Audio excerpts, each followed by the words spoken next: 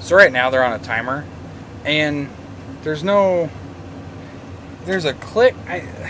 It takes some getting used to. So, you know, they're on the ripper there. But you just gotta touch it. There's no detent if it's on a timer. There's no like a John Deere. It's on a timer. You know, you can feather it. If it's on a timer, you can you can feather a little bit. But this, all you do is just touch it, and the timer goes. And you're in the middle. Oh, I just need to go up a little bit. And you gotta push it again to stop it. Well, then you stop. I don't know. I don't know if I like that or not. But there's a detent as well, and I really don't know what it. I don't. What do we got going here? There it goes.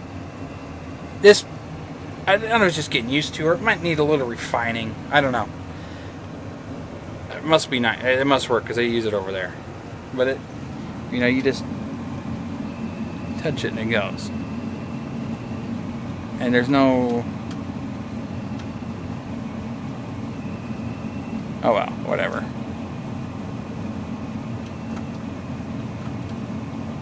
Oh, okay, I see what it does here.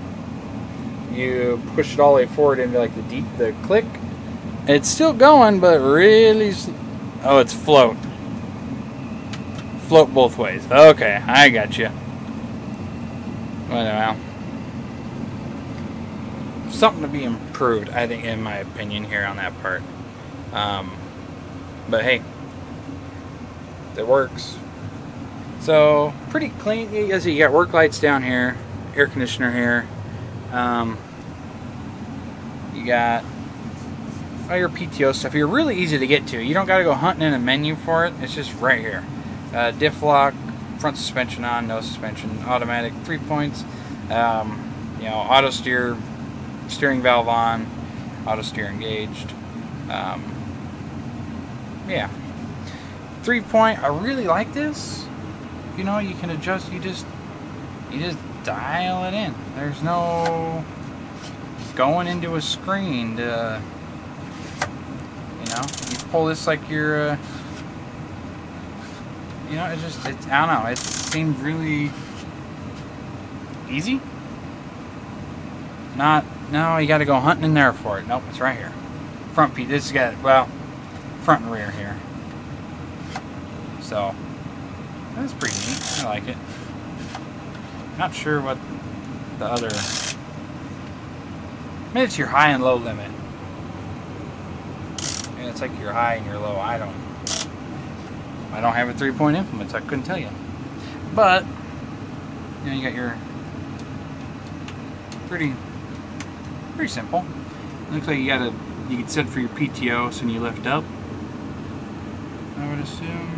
Oh no, that's your full-on PTO switch. Let's see, kind of out of the way. If you're a lot of PTO work, kind of out of the way there. But get used to it, I guess. One thing I noticed when we hooked it up, I asked him, "Where's number 1 for the remotes?" He goes, "Well, it doesn't really matter." What do you mean it doesn't matter? It doesn't matter, because you can program any of these to anything you want, pretty much. So, you know, usually 1 is on the left or the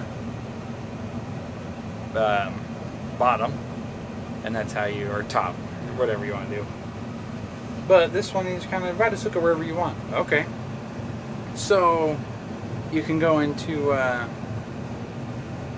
where was that at? Give me a second here. And you can change them around where you want. You got, you know, you got your joystick here, blade work, loader work. But you can also, you know, you hook them up in whatever order, and you just go figure out, okay, that's for your coulters, your packer, your up and down. And you just change them to whatever you want. That would be pretty. That option's pretty cool. Let's say, you know, all implement manufacturers are a little different. You know, say everything comes out on the right hand side, and you got a PTO shaft running up there. Well, I particularly don't care to run lines and stuff over a PTO shaft, even though they got a guard on them. It's always just kind of bugged me doing that. So, you know, if you can put all your remotes, you plug stuffing on the right side, stuffing on the left side. You can avoid that. Not always a perfect world though. So this is actually fairly easy. I got into it and I was kind of like, how do I get this thing to move? So you pretty much you get your foot throttle minimum maximum over here. So, and it only go to, that's, yeah. So you get your foot throttle maximum here. Here's your other throttle. It works here. That's your PTO speed. You want to set your constant engine speeds. PTO work right here. You know this thing only goes to 1800 RPM? That's all. That's all it's got. Kind of shocked me at first. So, but you're doing regular draft work. You just leave it all the way down. So right here on the side, you've got your. They'll focus here. 1, 2, 3, 4. So it's how aggressive when you push it, how aggressive it ramps up the speed. So 1, creeper mode. 2, like field work. 3 would be like pulling a fertilizer spreader or a sprayer where you're, coming down to 6 miles an hour, jump back up to 16, 14, whatever you are. Then you got your road mode. That's just opinion there. So all you do to get going here is your little clicker on the back. You just push it and push it forward, and you go. And then after that, you just kind of keep bumping it till you are moving. Pretty simple. Then to stop, you just hold it all the way back and you stop. But you do have to. Then to go to reverse, you just pull it, or click the button, pull it back, and you just bump it. Then to stop, you just hold it all the way forward, and it'll come to stop. It won't go forward, and it won't go. If you just keep holding it, it won't go from reverse to stop to forward. It stops when it gets to 0. Actually, you just pull it, push forward, and just keep bumping, or you hold it, and whatever you want to do there. It's pretty cool. I really liked it. So I don't know if it's a good or bad thing. The steering wheel on this thing, you let go, and it'll come back to center for you, all by itself here. I guess. I don't know. Good or bad, I couldn't tell you, really, to be honest with you. It goes back to center by itself, and it'll like keep steering. It's moving by itself here. Does it have like a built-in angle? Well, obviously it has an angle sensor for your auto steer, but will it keep you going in a straight line just based on keeping the wheel straight? Whatever angle you set it here. Say you just head this way. Well, I don't know. I haven't tried that. I just been using auto track here. So I don't know. Good or bad, I couldn't really tell you. So I asked the salesman. I says, "Well, how do you on a deer you got 1 and 2. You set your speeds, turn around, this and that." He says, "Well, this is how you do this. So you come over here to like C1, C2. So you set, hit C1. Oh. Come on. Oh, you gotta turn it on here.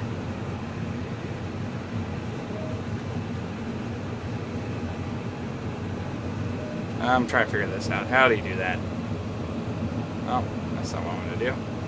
Tractor. There we go. So you highlight it red, you just click it, and you use your little roller wheel here. You say you want 5.5. Hit OK. You come over here, set C1 to 4. Okay. Then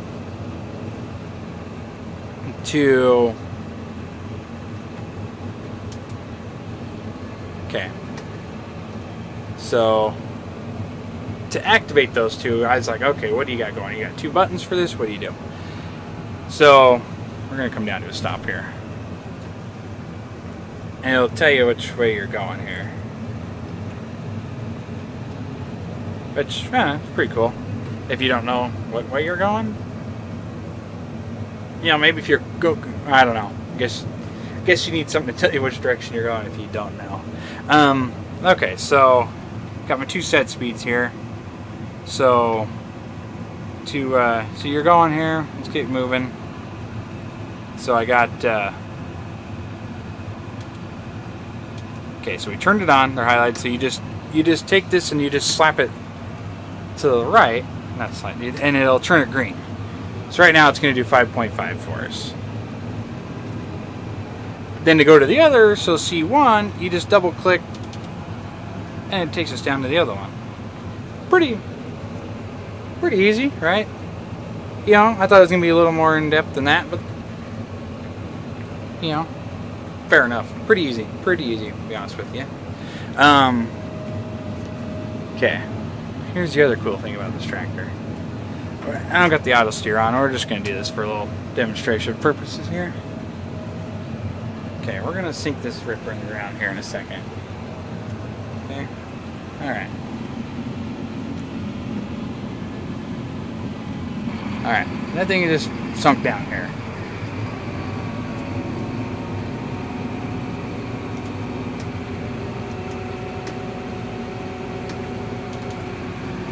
Okay.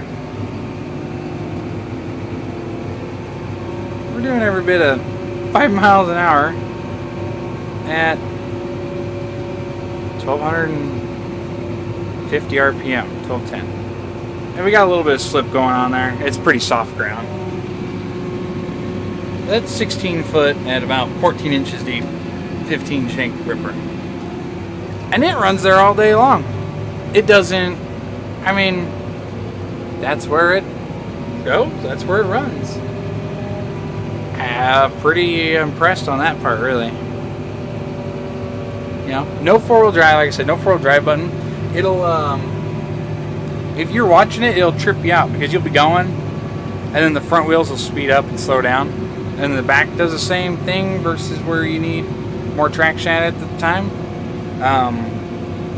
Kind of cool, really, to be honest with you.